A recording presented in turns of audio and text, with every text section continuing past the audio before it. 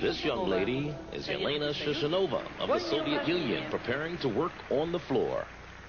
And she is such a strong competitor. I think she has a great style. Reminds me of Yuri Korleov in a way. And she's an animal. She can definitely be very intimidating. She's always solid as a rock in competition. It was her first tumbling run. And a layout double somersault. She's so explosive.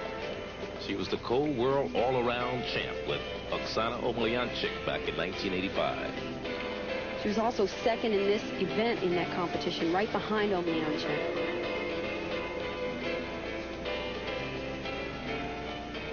The middle run. Oh, unbelievable. That pass you usually only see the men perform. And even crazy men at that. I tell you, that's a tough tumbling run. It's an Arabian side 1 3/4. Ow! Ooh. That's an original move. She's probably the only one that does that. For good reason, I think, Kathy. Is she resting here? I think so. Second win. You can see her take a deep breath. Nice high double tuck. Not many deductions in this routine so far.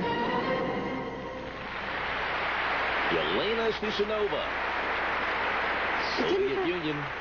It didn't have the sparkle that Omlyanchik did, but gosh, does she have a lot of difficulty. She has such a fierce look of determination right here as she goes into this layout double back. It's not that high, but she really knows how to rotate, so she makes it with ease. Yelena Shushunova gets a 9.9 for her floor exercise routine, so the Soviets increased their first place lead.